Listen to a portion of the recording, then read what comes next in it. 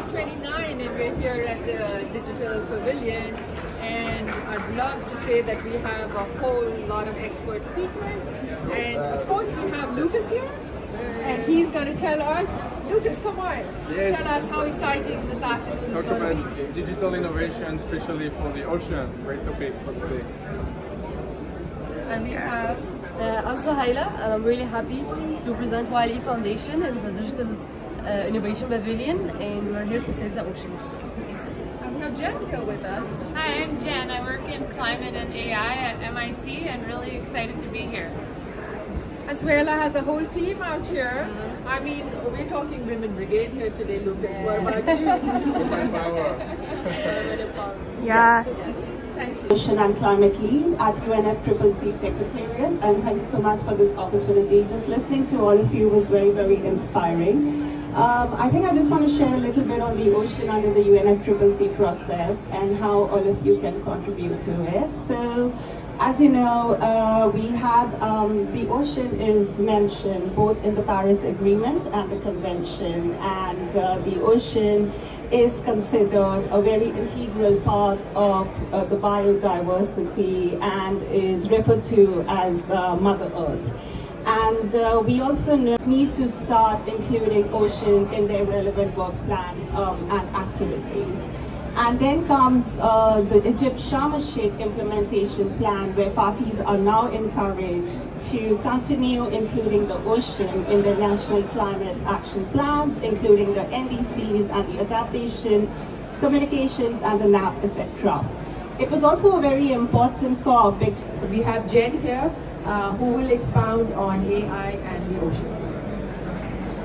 Thank you so much. Yes, I'm Jen. I work at MIT.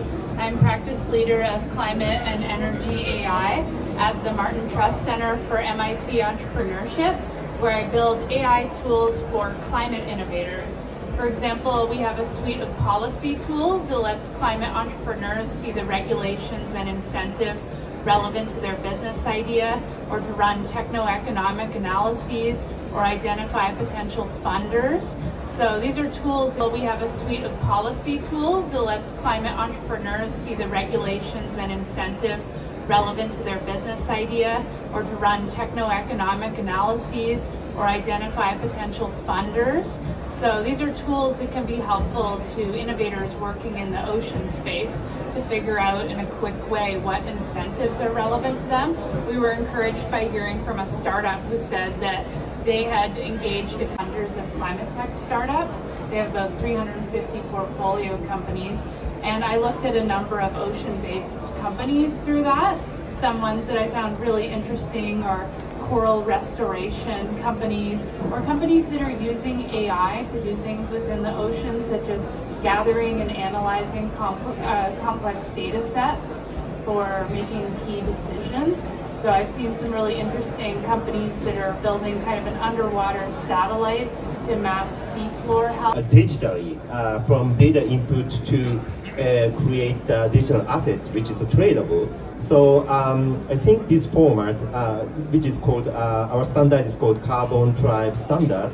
Currently we have standards for mangrove ARR, forest ARR, and the methane and N2O. N2O is 300 times more impact to the global warming. And I think these available methodologies are already useful, but the good things about us is we can create our own authorized standard or methodologies additionally. So currently we are talking to a company, for example, like we're making coolant and or heat pump. Or for example, like those heat pump or coolant, we can also create carbon removal. For example, like we're making coolant and or heat pump. Or for example, like those heat pump or coolant, we can also create carbon removal certificate. So I think this format will make good impact for the environment. Also, in the future, we are also considering the some blue economy more than mangrove, just a mangrove, but also other format. So we really looking forward to collaborate with other project. Thank you. So it's brilliant. Of course, we in Mumbai went underwater and we had kids in the hutments, everyone neck deep. And then I said, you know, like, you just can't do social work with biscuits and blankets anymore. You have to go beyond it. Then we started our research and again, data collection. And then, of course, it was plastic pollution, clogging all the marine ecosystems, lakes, rivers, and everything that led up to the oceans in our city, Mumbai. So that's what it led to. So unless you're in it and you really feel for it, I mean, that's your underlying mission that really drives you. Have been in a tsunami, have been caught in the middle of a disaster. Any of you? Well, I was in the Hurricane Irma in 2017 in the Caribbean. That was category 5. So we had a development there, and it was scary. I mean, you saw palm trees flying horizontally like toothpicks, 380 kilometers an hour. So it's... Yeah, so you know it comes from the soul and the heart. 2022 as well for the Ocean Conference, and like you said, science is key, knowledge is key, and therefore like I shifted and evolved into just field work to focusing on ocean literacy. Especially for the global south where I come from. I mean, COP29 is about the finance COP, as we all know, right? We're all looking for funding, we're looking for transparency, we're looking for everything on the table, right? And where it reaches. So we at the global south, we face the brunt, and like many other countries too, all the islands.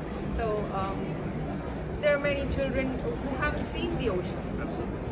Don't know what it is like, you know, what just on TV or on their mobile phones or whatever. So ocean literacy, which is now recognized. So our ocean literacy program has been recognized by the UNESCO, and we are running out of time. 15 introduced me with. My name is Ahmed Fathi, and I'm leading LACHKINGEK Foundation. We are working. Part of our work is for plastic pollution.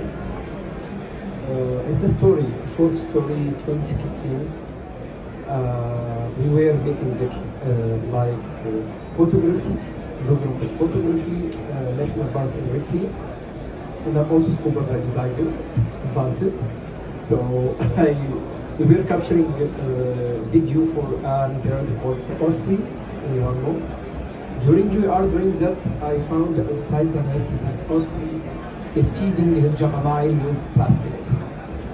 We bring it from the sea. At that time, we launched a program called Zero Plastic in Red Sea Islands. And I'm happy that we have someone from Canada with us, because Canada Embassy supported us in Cairo for this project. It were supported for 1 year to making free plastic at Red Sea Island. By 2019, during the pandemic, they drafted a law for banning single-use plastic in Egypt, and this law entered to work last year. Not effectively 100%, but we are following. And after COP, just a few hours after this COP, I'm flying to South Korea for Agency 5. The following is in South Korea for Agency 5. The following is a negotiation about the plastic and the neutrality of the plastic. The issue here I'd like to talk about is we, our generation, are lucky to have seen our ocean, our sea, bio with shark, bio with sea turtle. I hope the new generation can see what we have seen. I hope everyone can look at the ocean and didn't find plastic or garbage everywhere these days. Second, it is very important when we are talking about the local community. They are the first line of defense for our seas and our ocean. I remember when we started our project for eating plastic at Red Sea in Wadi al-Jamal protected area in Egypt, we will go to school for the children to talk with them how the plastic is bad and how we can remove it and how they can care about it. Especially Wadi al-Jamal protected area is in the line of mangrove. So there is a lot of mangrove, and when we go now, we find them both are very big slogan inside the protected area: take nothing and leave nothing. This is very important for us, and that the children, we start with them 2018, now they are in the university or something, and they support their community about it. Hi, I'm Jennifer TURLIUK. I'm the practice leader of Climate and Energy AI at the Martin Trust Center for MIT Entrepreneurship, where I build AI tools for climate innovators. For example, a suite of policy tools that helps climate entrepreneurs see the relevant regulations and incentives for their business idea, as well as tools to do techno-economic analysis, finance plans, and more. I'm really excited to be here at COP Day 3 and to be speaking at this event at the Digital Pavilion, the Digital Innovation Pavilion. Excited to see you. Thank you very much for the opportunity, and well, we're very busy on the blue economy space. As a foundation, we're based in Italy, and we're going to launch in 2025 a new project, which is basically the first disclosure framework for the industry on ocean impact, and it's called the Ocean Disclosure Initiative, and we'll be launching that out on the big UN conference in June. Excellent. And so we've been working on this with different universities, also with our partners with McKinsey, and so watch this space. I think it's exciting news because finally there is a disclosure framework available for the industry that should actually help the industry to be aware of their ocean impacts, that obviously can be direct or indirect. And so we spent the last 5 years on developing this, and I think it's exciting news for the ocean. Okay, so it's day 3 of COP29, and how are you finding it? Pretty busy. Okay. I think it's What are you fine. asking out of COP29 this year back? Well, let's say the feedback so far also on just the recent biodiversity COP are not that encouraging, but we really hope to make this step forward.